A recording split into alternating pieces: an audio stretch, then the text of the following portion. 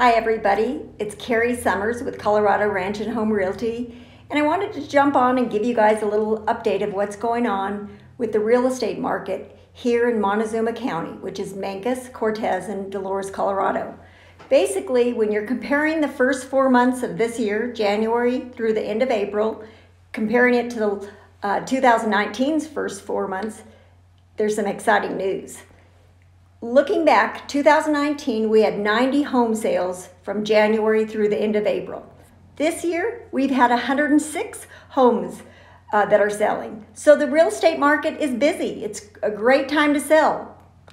One of the best news, though, is that the average residential home price, sold price in Montezuma County last year was $221,500. This year, we've seen a growth of 16.5% in sales prices. The average sales price of a home in Montezuma County for Mancos, Cortez, and Dolores is $258,821. That's good news. If you'd like to know how much equity you have in your home, what's your home worth, give me a holler. I'll let you know. It is still a great time to sell. Today in Mancos at 71 degrees, a little breezy, but beautiful weather. Hope you'll join us. Bye.